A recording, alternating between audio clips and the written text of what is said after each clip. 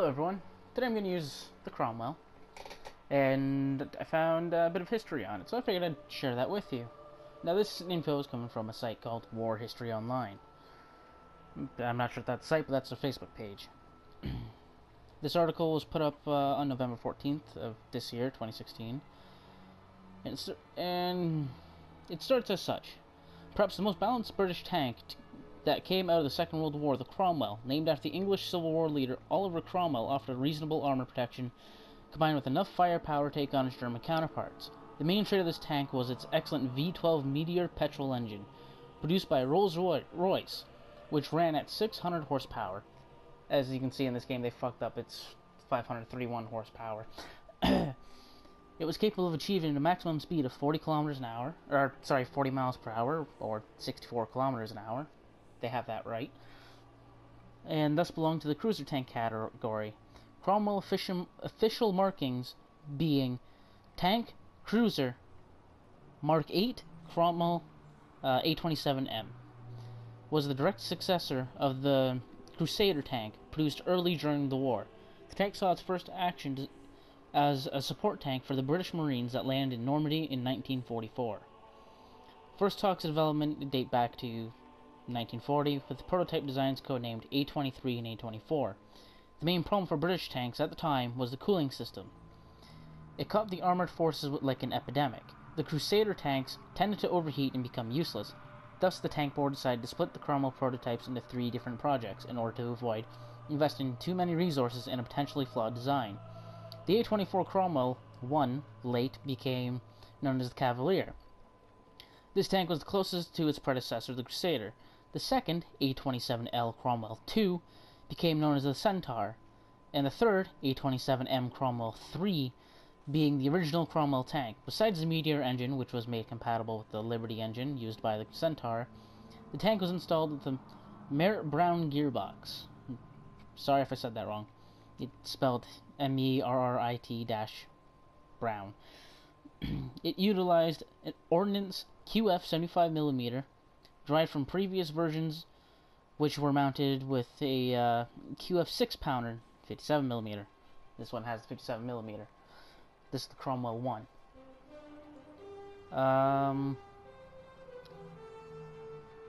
Where is it? Alright, depending on the variant, Cromwell's armor was between 3 and 4 inches thick, or 76mm to 100mm.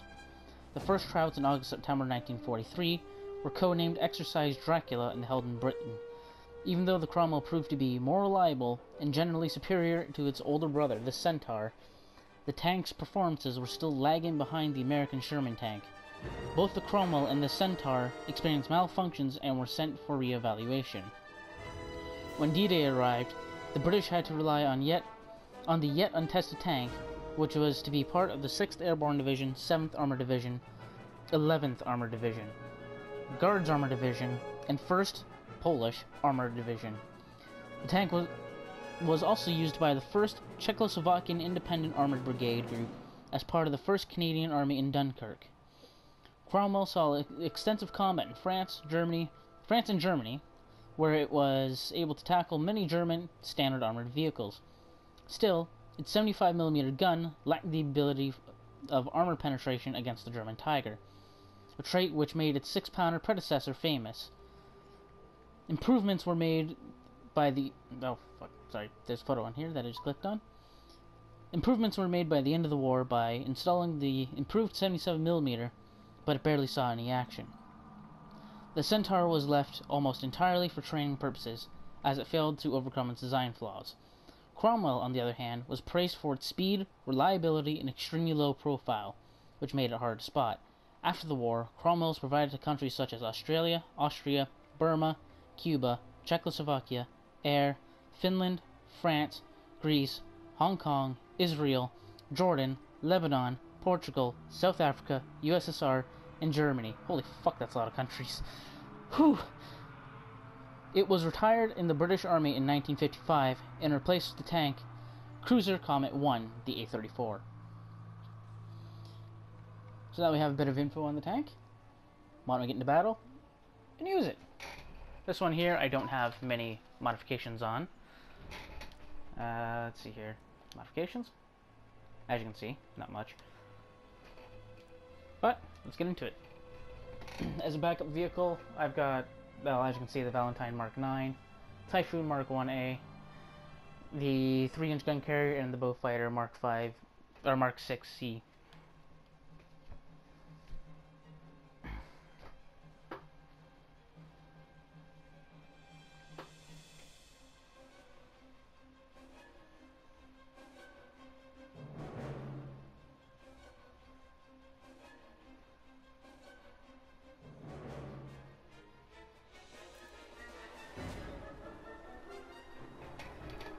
This is Cromwell 1. I believe this would be the Centaur version?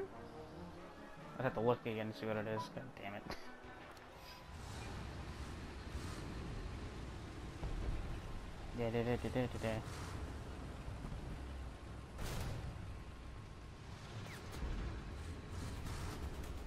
Ah, this is the Cavaliers. That's what this one is.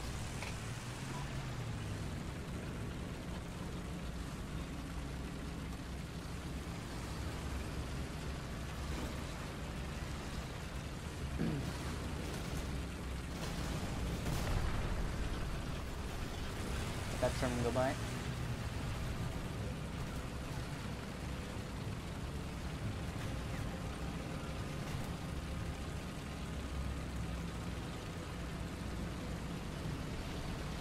Oh yeah, the armor on this, I forgot to check it, but I don't think any of it reaches up to 100 millimeters.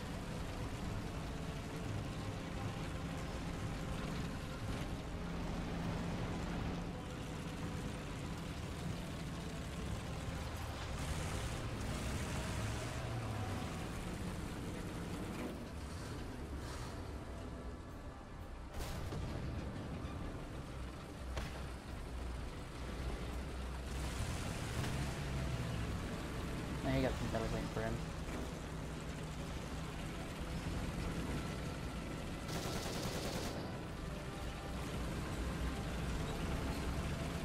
Really, dude? Seriously? Do you not know what the fuck you're driving into here?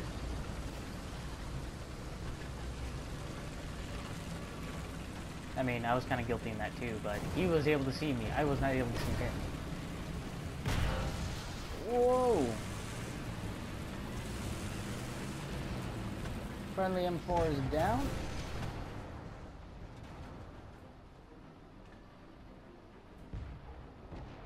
I see it. Fucking Dicker Max! Enemy forces have captured a zone.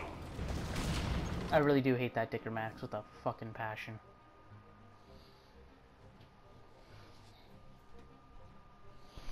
Alright, I'm gonna look at the armor. Maybe not be so angry because that fucking Dicker Max. And then we're gonna try again. Let's see armor. Let's see here, 63, 57, 63. Yeah, they got the armor a little off because it doesn't anywhere have the 100 millimeters that they said it does. Well, that the article said it does. Alright, let's go again.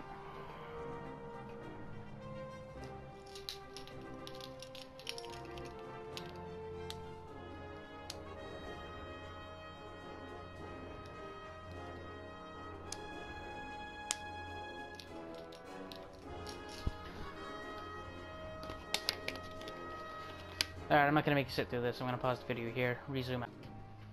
Welcome back. Probably gonna edit the second battle because that didn't last very long.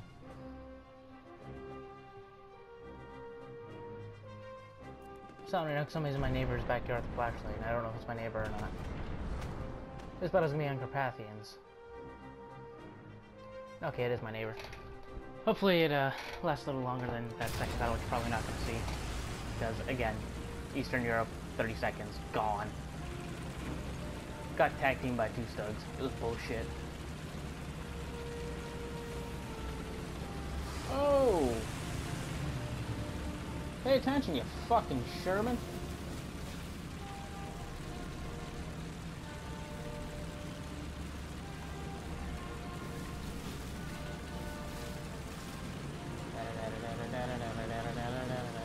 Beep beep, you're going around.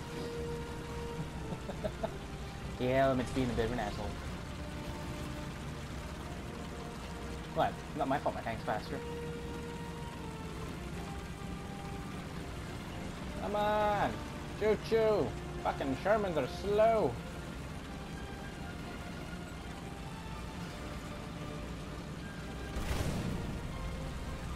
Really now? Really? You're gonna do that bullshit? Give me a bit of that.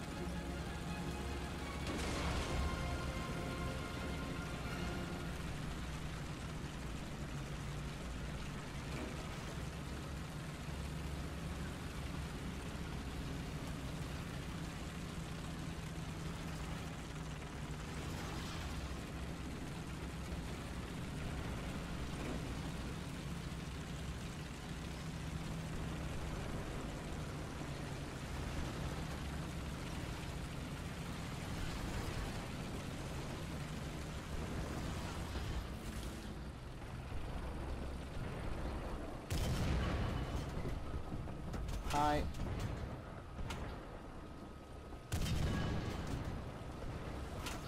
He moved. I was high again.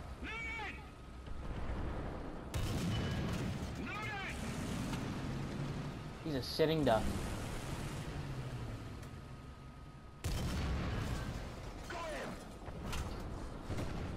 Just a little fire. Got him. First kill of the match is mine.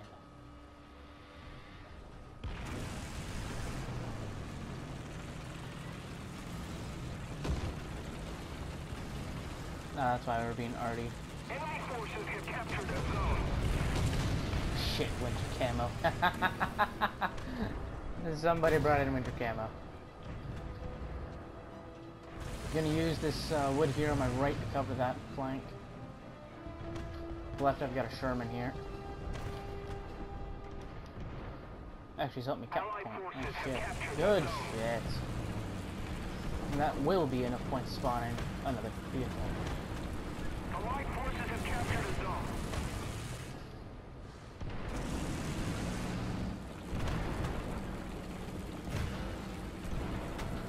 This thing does have a very slow reverse gear, but whatever.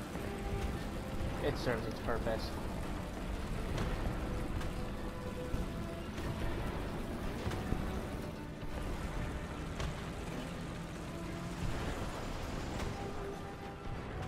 Attention to the map. Too high. Way too high. Right there.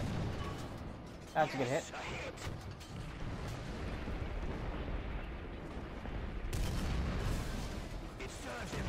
Fucking spaced armor, man.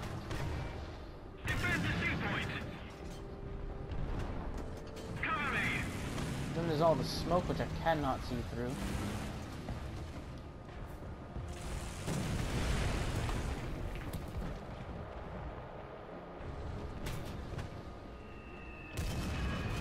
Move, move, move. Ah, the fuck up.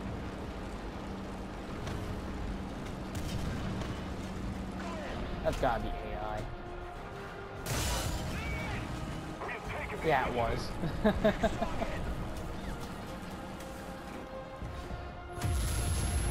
Oh shit. Oh shit. Attack the sea point. Enemy forces have captured a zone.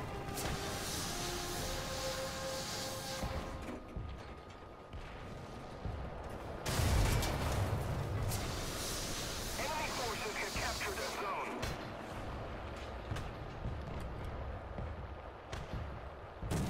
I require assistance. Yeah, I'm done.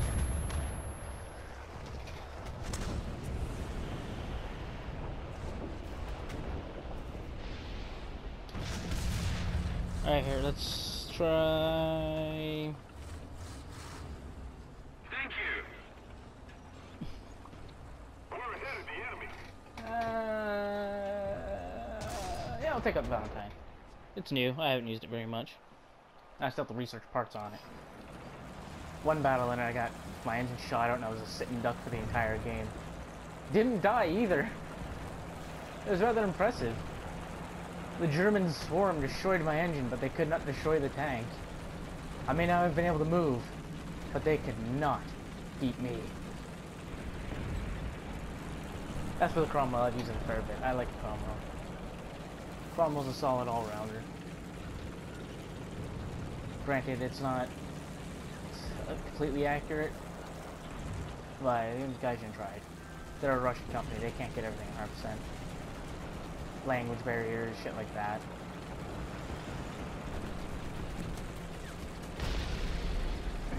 Russian tanks will be very easy for them to get pretty accurate, for the simple fact that, oh wait, they're a Russian company. So what people in this call a Russian bias is not what they think at all. I can guarantee it.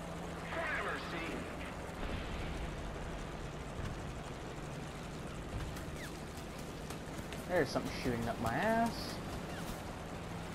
I have been spotted by an airplane.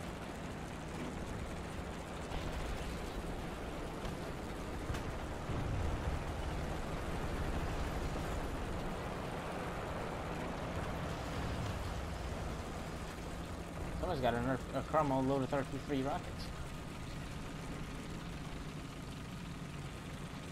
Also known as Cromwell RP3.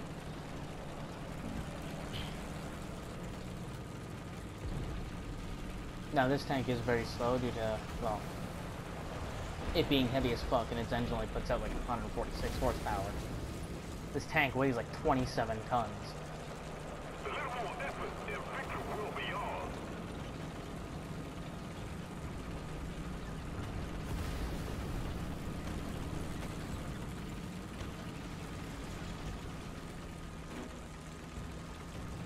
Come on, climb the hill.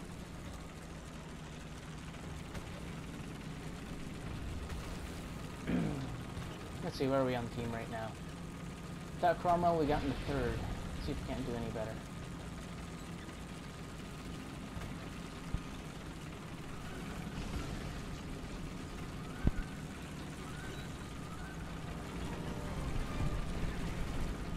Yeah, I was just fucking around with the camera button.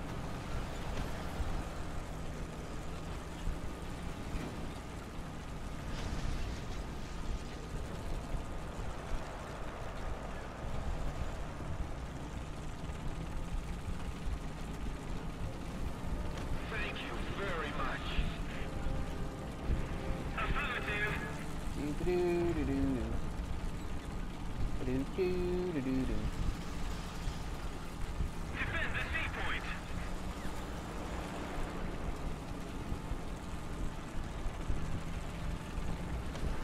Come on, you big hefty bitch. Holy crap, this thing's already very dirty.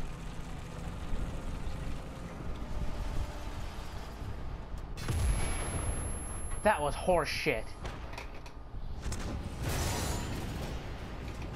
That was complete and utter bullshit.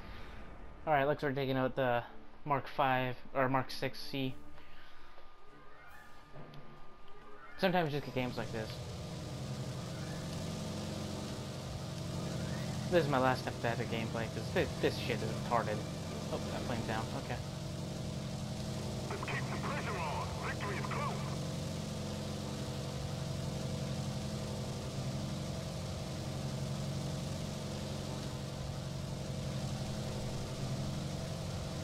Where's that fucking... Oh, we got an enemy plane right there. See him? Russian by the looks of it.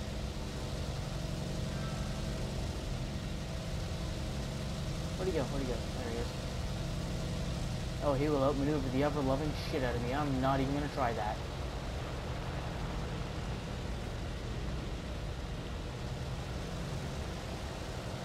Maybe he just so happens to come across the front of my plane, but otherwise no.